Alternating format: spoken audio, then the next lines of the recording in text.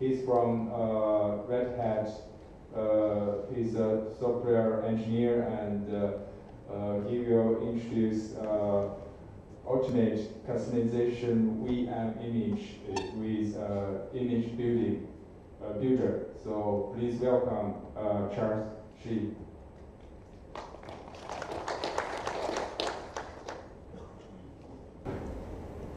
Hello, everybody.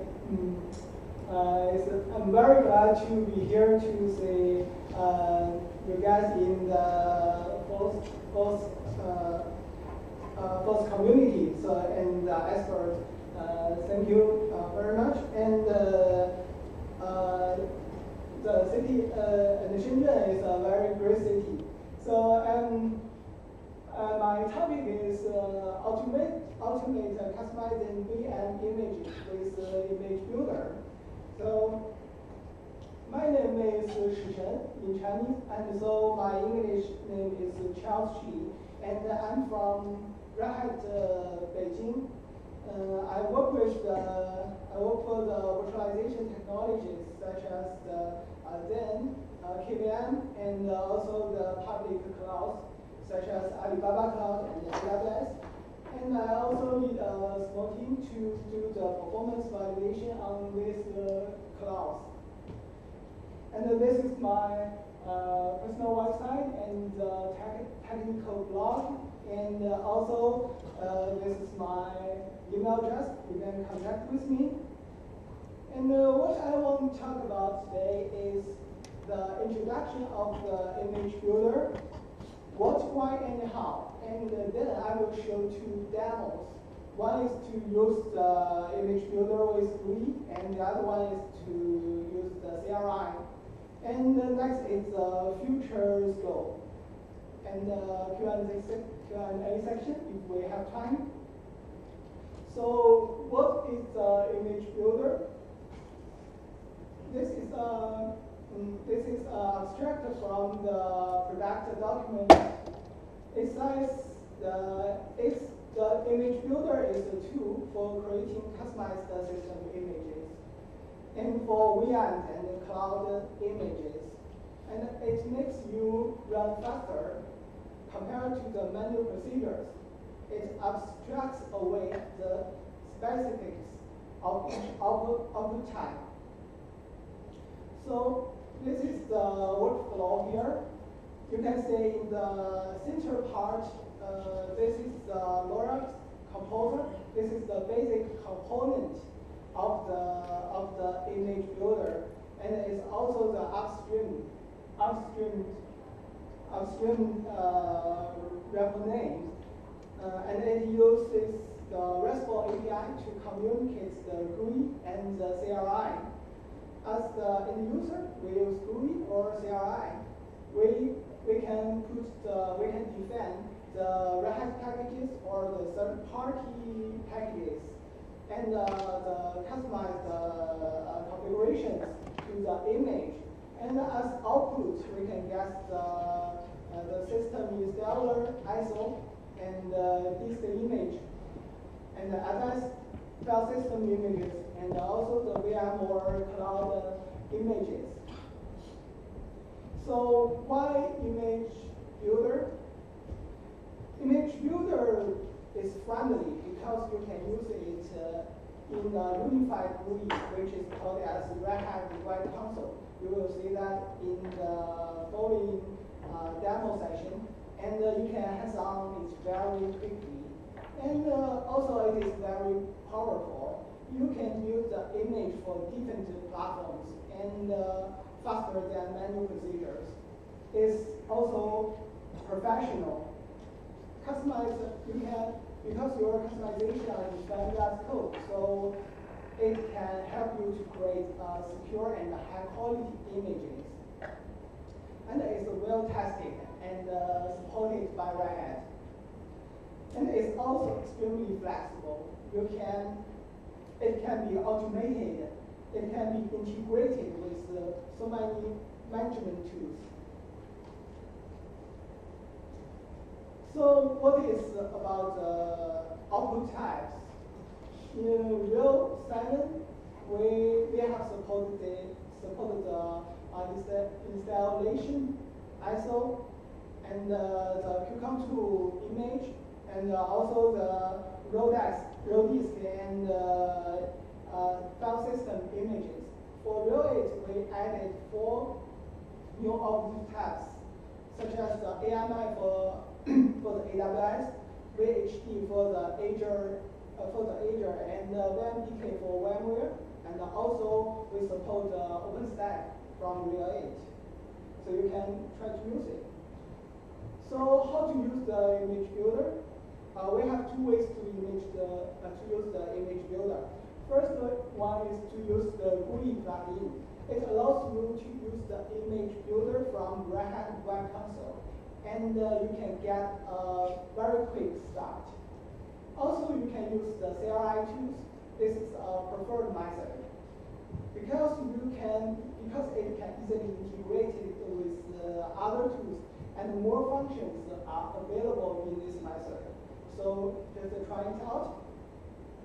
So in the business or personal usage, you can integrate the image builder with Red Hat Ansible automation. Ansible is a Red Hat tool which is totally free of charge. You can use it to manage the image builder and to create your data center on the private or public clouds.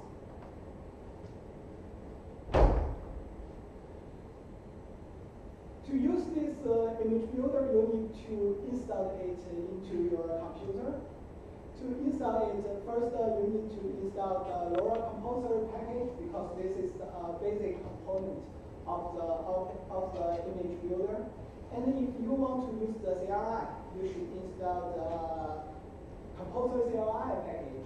If you want to use the GUI, you should install the Compat Composer package. And next, you need to start the LoRa Composer service and enable the Compat socket if you want to use the GUI. And then you can configure your firewall to allow you access the Red Hat Web Console from remote. So this is but if you don't use the GUI, you can skip this step. Okay. So talk is cheap. Show me the demo. The first demo is about using the image builder with GUI. Here we type in the IP address of the server and the port number. Use your root to log in to the web console. I use Fedora here to do the demo because Fedora will have the latest feature. So now you can see this is the Red Hat Web Console. You can manage it from remote. So if you install correctly, you will see the image builder on the upper left corner of the screen. Just click it, and you can see here is some blueprint. Blueprints is where we define how we build the image.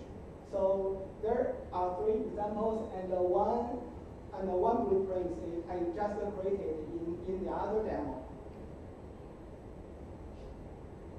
So let's look at let's click here the right part, and here is management resources.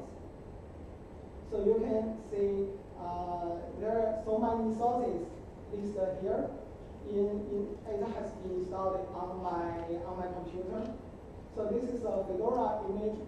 This is a Fedora, so it's a Red Hat content, right? And such as this one, the Rebel Fusion. This is a third-party resource, so we can install the package we need from all these sources installed. And here we can also add the sources.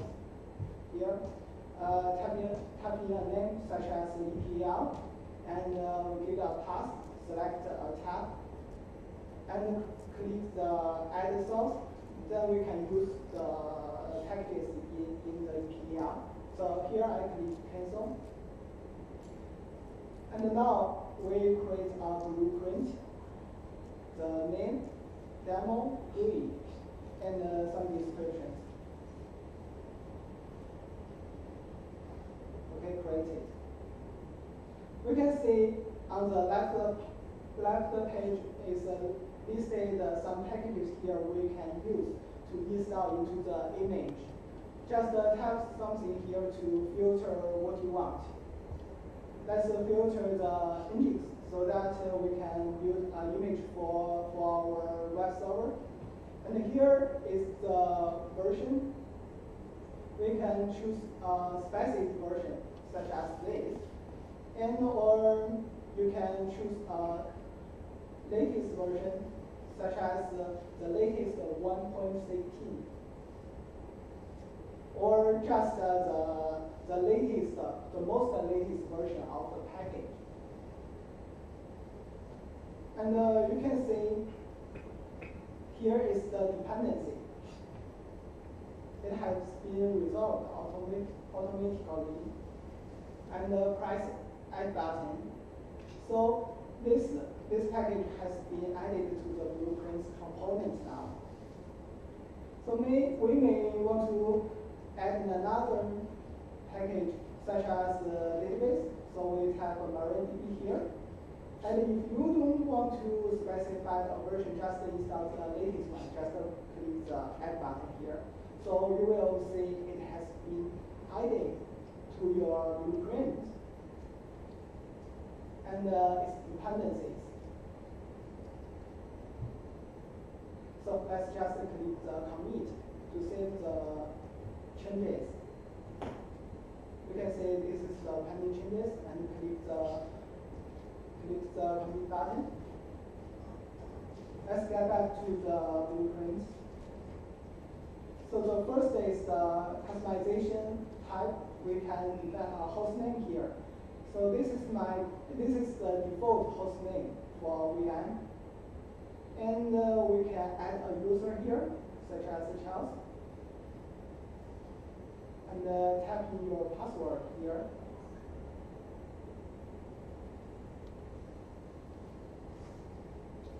If you have the SSH key, you can paste the SSH publish key here.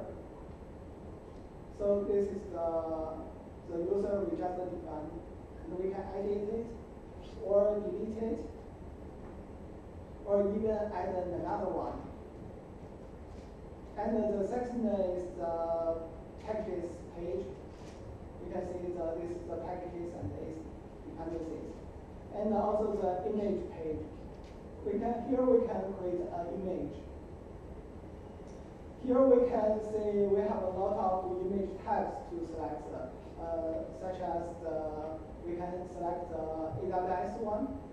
So we will get AMI for the AWS usage, and click the create.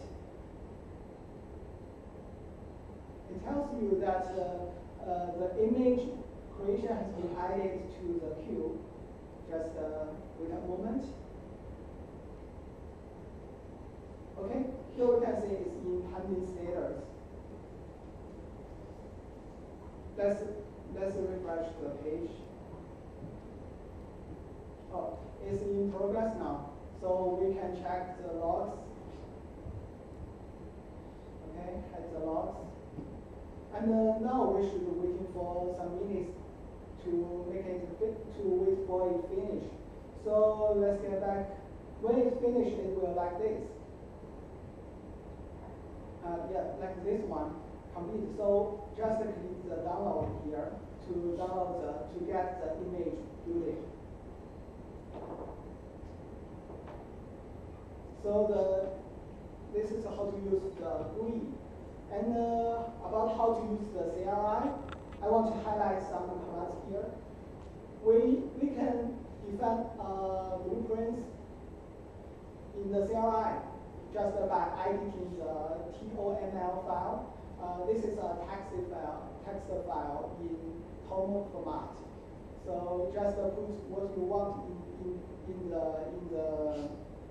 in the file and use the first command to push this file into the image builder. So it will become a blueprint in your system. So you can show that blueprint. And if you want to edit the blueprint, you need to use the blueprint save to save the blueprints to a file, to a text file, and edit that text file again and push it again. And if you want to validate the packages and their dependencies, you can use the blueprints dissolve. And if you see the results here, so you will make sure that your definition is correct. And the commands for the compose. Compose is a procedure to create an image. So we can use the second one to start a compose. It means to create an image. Compose start, blueprint name, and the compose type. So if you don't know what type is supported in your system, just use the first command here, compose types. Then it will list all the available types in your system.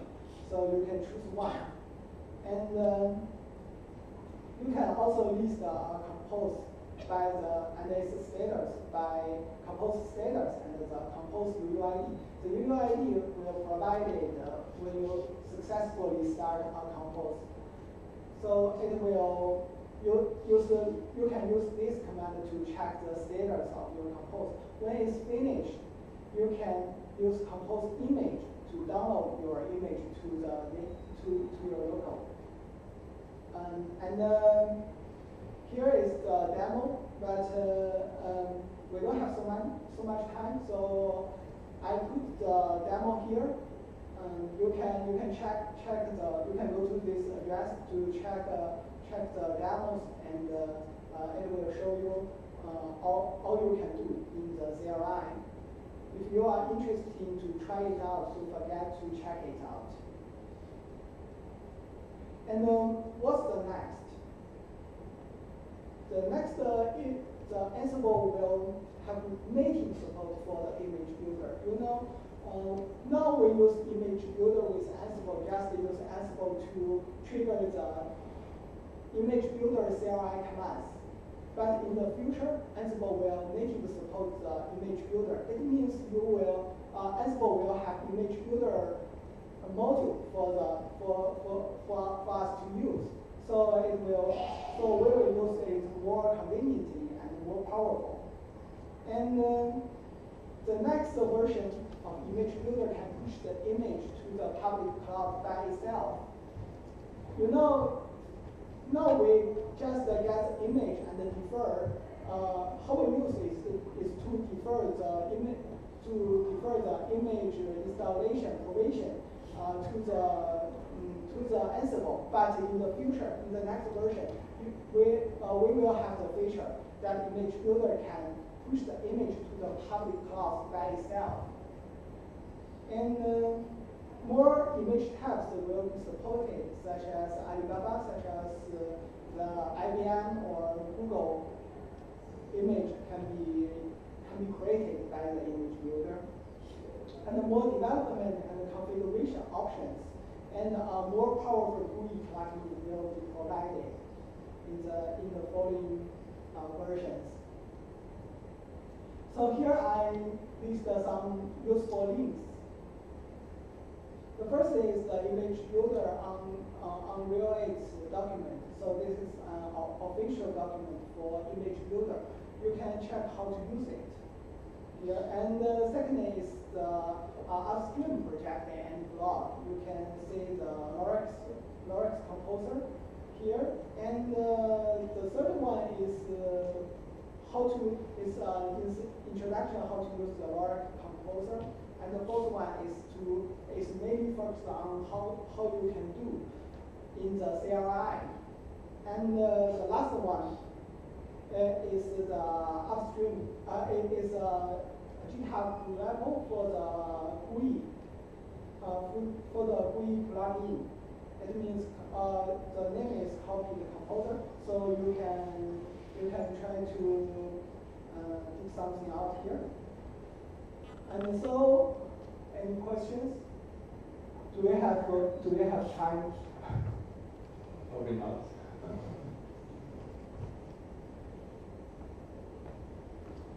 So I think I'm in the WeChat group, so if you have any questions related to the image builder or related to the public cloud or Red Hat, just contact with me. Thank you. Thank you very much, Charles. And let's have a very short break.